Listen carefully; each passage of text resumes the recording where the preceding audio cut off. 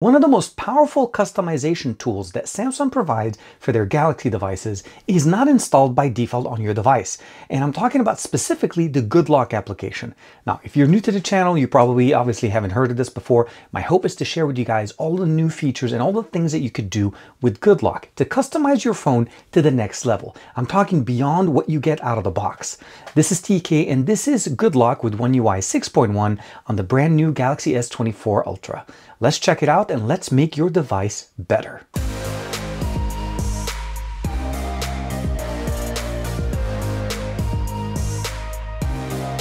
Like and subscribe and make sure you hit that bell icon so that you're always notified to whenever we have new videos on the channel. So the app we're talking about today is Good Lock. Good Lock is present right there. This is the app. I installed it. That's the one we just launched. The first and foremost thing is, how do I download it? How do I get it on my device? It is not installed by default, but this is the Galaxy Store. This is the store that Samsung installs directly on our device. It's more of a, think of it as kind of like a duplicate version of what you have with the Google Play Store, with the exception that it's made specifically for Samsung devices. In here, you just need to look for an application called Good Lock.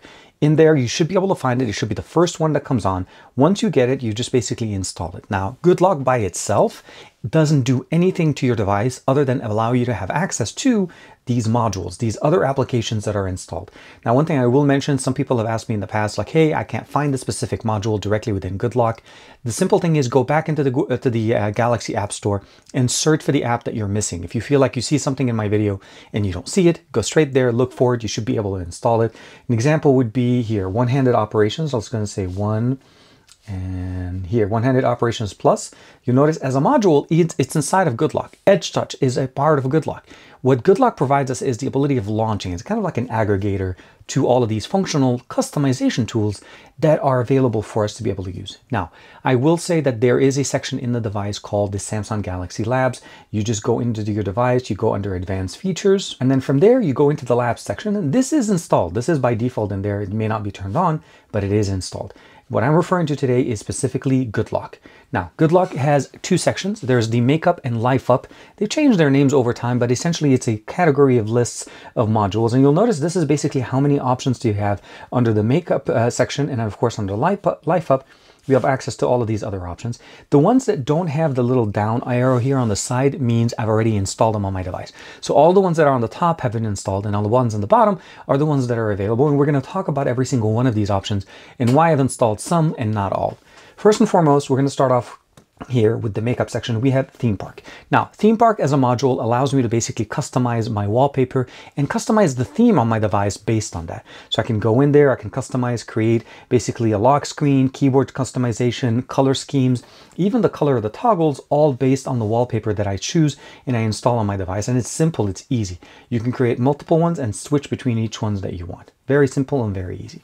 Now, if you watch some of my other content, you probably noticed that on my device, I actually have my logo or the channel logo as my pen. That's because we're using something called Pentastic. This will only work obviously on devices that support S Pen, so the foldables, the tablets, all of those will support this as well, even if they are just running on One UI 6.0. 6.1 will work just the same.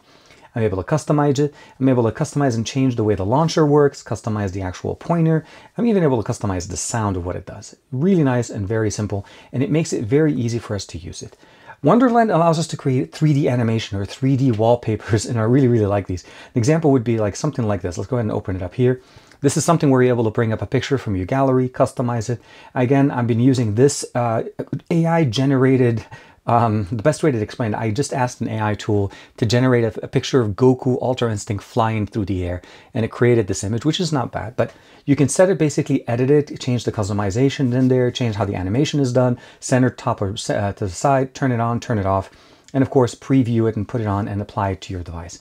Very simple tools, again. Don't have these installed, but by default, you really should have access to all of these. And you probably noticed this before when I was using my keyboard, and as I'm typing here, I'm doing all of these, and my keyboard is very different. This is the Samsung keyboard. This is the built-in keyboard that Samsung has installed. But by default, this is not part of the customizations that we're able to do here. So if we go in there, we go back into it. This is called Keys Cafe. This enables me to basically customize my keyboard, create new themes, create new keys, even remap the buttons on my keyboard to customize it and play. Obviously, there's games in here. You can customize them. You can change the style of the way that your keyboard is running, and of course create your own keyboard and customize it and allow it to be basically your default one. Really guys, really good, actually very simple way to be able to customize it. Definitely very nice, and definitely one of the ones I'd recommend, especially if you want to be able to, again, get that unique experience there. Now, Home Up takes this to the next level. If you're using the One UI launcher by default, this is going to give you a little bit more powerful customization options. An example, here, home screen, you can change the loop, the favorite maximum count here as far as apps grid, home grid. This again takes it beyond what the default launcher can allow us to do. Background blur control, background color control, and of course hide app icon label if you want to be able to do that. Again, to customize the way the looks of your applications show there. You can even customize folders, change the grid size inside of them, back up and restore your settings from one device to the other, and of course Share Manager to be able to change that as your default sharing options that you have. By default, you always get some people in there, and you can actually customize that whenever you hit the share button in there. The one that I really, really like is the Task Manager. By default, if I turn this off, this is Android's basically customization level of the Recents app. I don't have anything to control with it.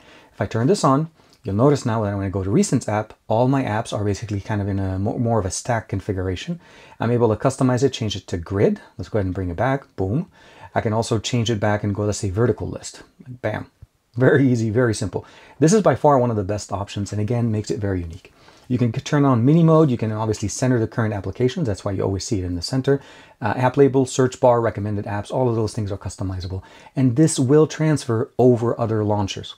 I'm using Nova Prime on mine, so for the most part, I just basically do Recents. It does the exact same thing. I can see here basically what applications are running in the background that are consistent running. The Recents app that I have in here, I'm able to jump into multi-screen, multi-window here. All of those work the way they're supposed to. Very nice and very simple customization. Again, it's called Home Up. It's available directly within the makeup section here under the Keys Cafe. If you install them, it'll be in the order that you have in there. Edge Lighting Plus, again, allows us to go in there and customize the lighting or the edge lighting of our device. And it just basically customizes the experience a little bit more. Style of keyword, you can change different options in there and what's going on as far as notification. If you get a certain message or something like that, you can actually have it pop up with little emojis kind of flying in there. Let's go ahead and go into the style. You notice right there, as a message comes in, you can change it into, almost looks like it's raining, or these little icons in there, and you can customize and add additional ones. Very simple, again, very easy. That's Edge Lighting Plus. Now, NavStar is a function that is enabling us to actually customize our navigation bar, and that's one thing I really, really like. And the reason behind that is, let's go ahead and look into it a little bit. You can change the standard orientation of how they show on your device, and you can also change them in the order what you want. You can even add a picture of your own in there. If you use the navigation bar, this is definitely one of the nicest one. You can customize it, change the order, put anything you want in there, and make it even more functional. And if you don't, obviously Gestures is not compatible there, but this is definitely something cool.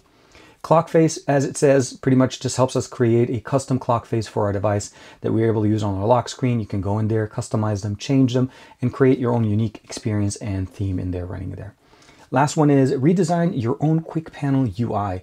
Now, this is what you get in the notification panel, in the quick panel that we bring down. You can go in there, customize it, change it, a simple status menu. You can change the different colors, what the thickness, all the different information in there, as well as also the opaquency of the background. It's actually a very nice one. And again, just so you know, if I want to do this, I'll just click that and it'll download. And once it's download, I'll be able to access it. Under the Life Up section, this gets a little bit different. One-Handed Operation Plus is one of my favorite tools.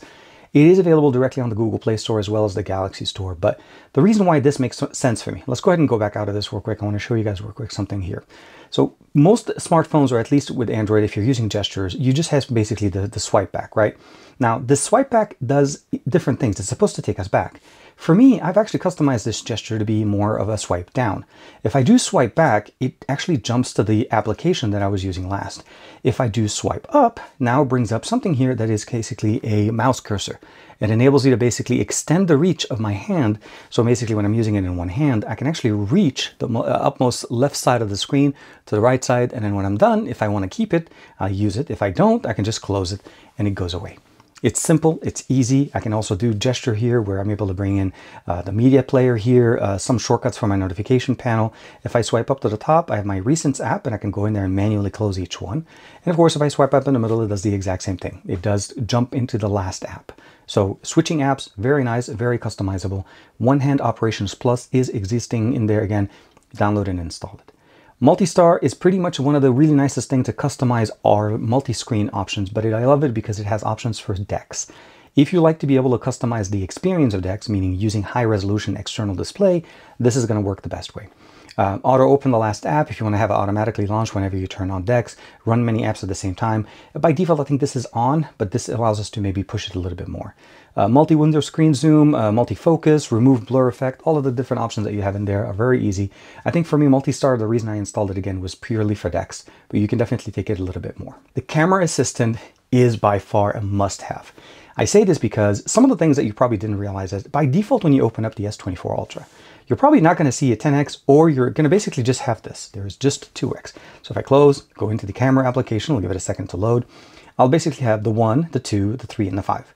Now, those are the focal lengths that we have, the lenses that we have. The 2 is a digital zoom of 1, the 3 and the 5 are the telephoto lenses that we have on the back. And of course, the ultra wide. But what this app allows me to do, it actually allows me to add these custom options by default that you typically probably didn't have before. If I go back into the camera app, it'll relaunch, and now I have 10x and 100x built in. And I no longer have to basically just, I mean, obviously you could just always do the scroll bar, but now at least you have the shortcuts to be able to jump from one focal length to the other. Simple, easy, you can turn that on. Let's go ahead and actually, we'll go back here. So yeah, we'll go and do it. Back, one more, and I'm back into the action. From there, you can also turn on auto HDR, picture softening if you wanted to turn that off. This allows the camera to run a little bit faster as well.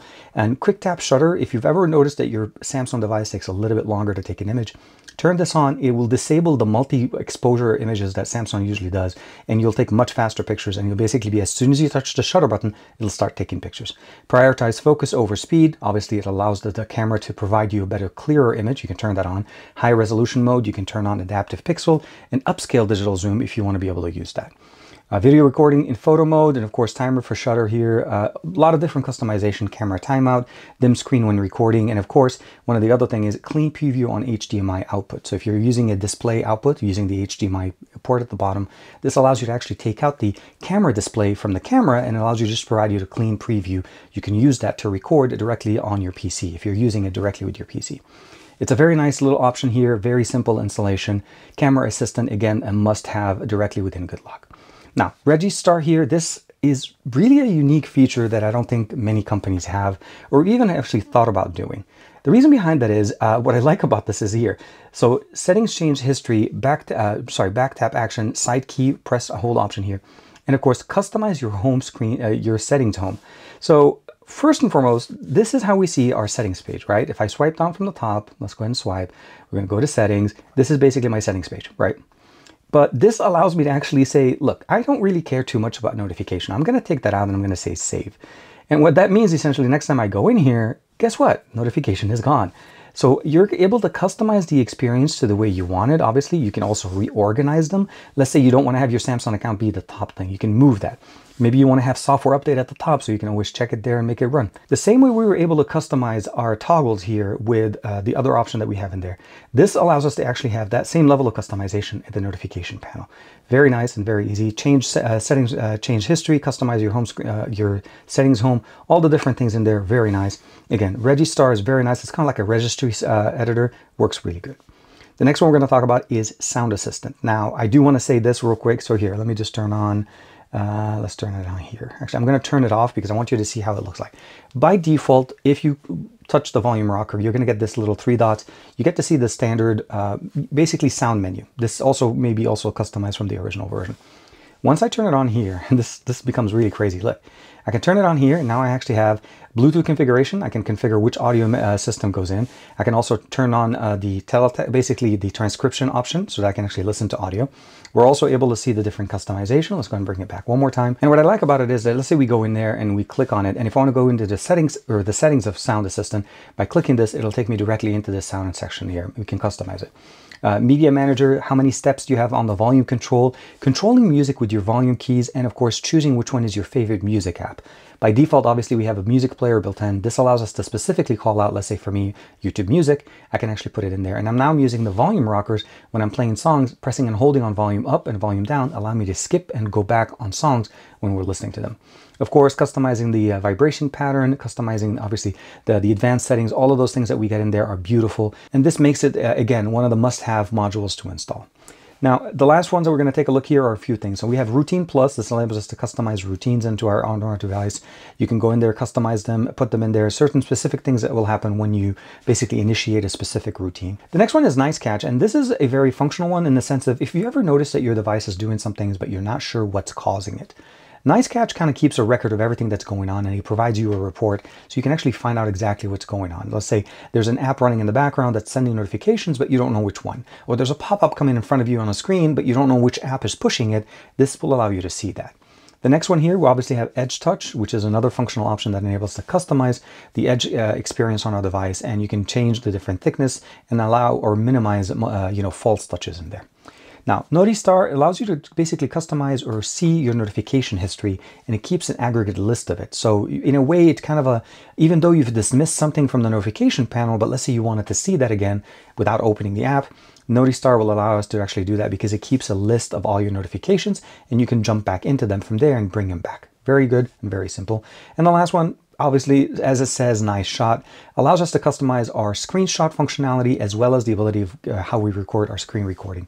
What I really like about it is it actually customizes it so we can even have a delete button or a trash bin on our screenshot functionality in there. And of course, the ability of changing the custom options here for background selfies, video resizing screens, all of those are very, very nice. The one thing I'll say that I'm really happy to see is support for Good Lock nowadays has been basically put in almost on day one. In the past, we've always had to wait for Good Lock to get upgraded to the new generation, but I actually had access to Good Lock with 6.0 when I was running the beta with my S23 Ultra. So the biggest thing I'll probably say is first things first. When you set up your account, you transfer all your information, you downloaded, you installed all your apps, download Good Lock from the Galaxy Store and start customizing. The ones that I showed you are my preference. You may find things that you don't like, or may find things that you want to try. If you see something missing, go directly into the Galaxy Store and try to look for the actual app itself. Again, Good Lock is for the most part a launcher, not necessarily there's no modules inside. It actually doesn't do anything to the system. What it does is it provides us a landing page so that we can go in there and customize. Also, if there is an update to a specific module, when you open up Good Lock, there'll be a little button on the right side where we were clicking it to download, and it also allows us basically to update it directly from there without having to go into the Galaxy Store app or App Store in there. So with that being said, I don't know why Samsung doesn't put this in our devices. I really hope that at some point Good Lock becomes a standard application installed. I also don't know why this is not available internationally, so some areas may not have it. If you don't have it, please let us know. I'd like to know exactly where are some of the areas that don't have it. I do know that it's rolling out to more areas in the world, so this is something that's very encouraging. So Good Lock, again, is by far the most powerful customization tool that Samsung makes for our Galaxy devices, and I hope that you enjoy this and you find this very helpful. Like and subscribe as usual. Thank you very much for the support, and of course, I'll see you in the next video.